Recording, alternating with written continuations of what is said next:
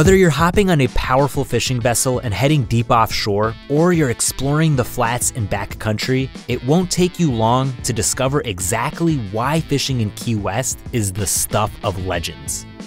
In our last video, you got to hear from our local captains, learn where some of the best fishing spots are, and find out what types of fishing trips you can go on. In this video, we'll tell you exactly what you can catch, show you some of our anglers' amazing prizes, and share when and how you can go about claiming one of your own. Just one thing before we start, make sure you're hitting those like and subscribe buttons below to keep up to date on all the latest angling videos. Without further ado, let's get into it. Excellent year-round weather and its position at the crossroads of the Caribbean, the Gulf, and the Atlantic make Key West a true all-seasons fishing destination. And this couldn't be more true in its inshore waters. During the winter months, the backcountry is where it's at. This is your opportunity to take home redfish and spotted seatrout without the peak season crowds. If you are here during peak season though, you're in luck. The inshore fishing in Key West really takes off in the spring and summer. If you're looking to secure an IGFA inshore Grand Slam by landing bonefish, tarpon, and permit in a day's work, spring, and especially the months of May and June, give you your best shot. As the weather and waters continue to heat up, you'll also have your best chances of landing delicious snapper varieties including mangrove, mutton, and yellowtail. As sad as you might be to see the summer go, the fall and start to winter bring about different and exciting fishing opportunities. You'll get a second wind of permit and bonefish, and hard-fighting Jack Crevalle will take you over the flats to show you just how versatile the fishing can be. Plus, there's the possibility to land sharks year-round. Believe it or not, most of the inshore sharks you can find in Florida's waters are quite timid, making them an excellent target for beginners and even kids.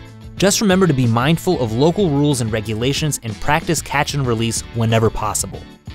Some of the best inshore fisheries in Key West include the Marquesa Island Flats, the backcountry around Sugarloaf Key, and the Bahia Honda Bridge.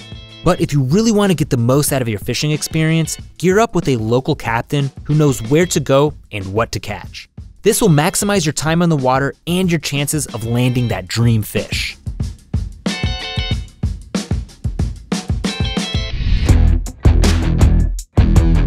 Alright, now that you've had your fill on inshore fishing in Key West, it's time to set your sights on deeper waters.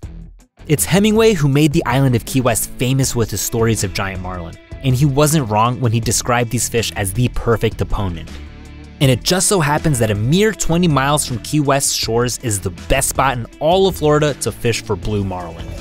If you're hoping to write yourself into the history books, the best time to set out towards the wall is between April and October.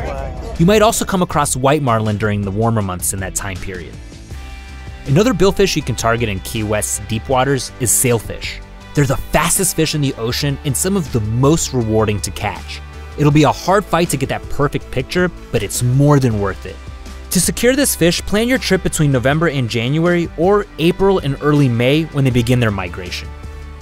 Blackfin tuna will arrive around the same time as the sailfish do in the fall and stick around until April. They're a very welcome addition to the Key West winter angling scene, and not only on account of their excellent flavor, but also the versatility with which you can catch them. For an extra challenging experience, sightcast for them on the fly. Rounding out our list of the big game pelagic species you can find in Key West's waters are mahi-mahi and wahoo. If you're looking for an all-around excellent fish to target, look no further than mahi. Not only are they delicious, but they also fight hard and will gobble up just about any bait. To get fillets on the table, hit the waters from May through to September. And finally, wahoo. This fast and unpredictable species can technically be found in Key West's deep waters year-round, but winter anglers targeting them as they move towards the reefs between November and February will have the best luck. You didn't think we forgot about snapper and grouper, did you?